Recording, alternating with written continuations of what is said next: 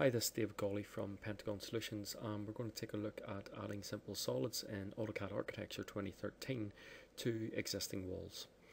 And what I'm going to do is simply add in a simple brick wall, and I'm going to create a shape that's going to represent the solid. So I'm going to start with the normal rectangle command, like so. I'll just add it into there, and I'm just going to move that along. I'm going to navigate out to my 3D view so you can see my wall. There's in a realistic view, and I'm just going to simply copy that rectangle up, put my ortho on, and say at the bottom we have a bit of a curve, so I'm going to edit this vertex here. I'm going to click on the grip, and if I hit my control key twice, you'll see it'll span it out into an arc here. So I have the shape that I want to make my loft. I'm just going to use my normal 3D commands in AutoCAD. I'm going to type in the word loft, L-O-F-T. Select my two profiles for my loft.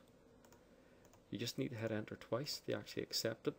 If you're not happy about the conditions of the loft, you can change it after very easily just by actually clicking on and pull down. But this is going to be straightforward because we've only really two profiles here. So the problem with this from an architecture perspective is it isn't actually assigned to the actual material of the wall. So how do we add this in? Well, very simply, we select the wall, and again on the ribbon along the top we'll see body modifiers.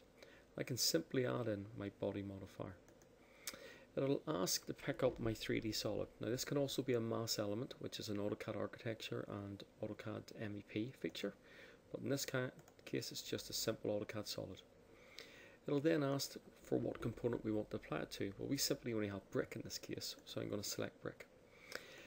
This is important, whether it's additive and allows cut openings. Well, I want this to be allowed the cut openings to happen, so it means I can put in a door or window, etc. in here.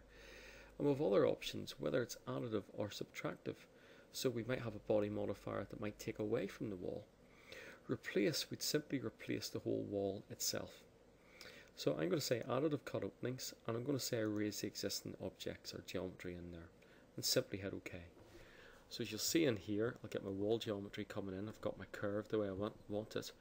But more to the point, if I go to my plan view, I'll get my plan representation exactly how I want it.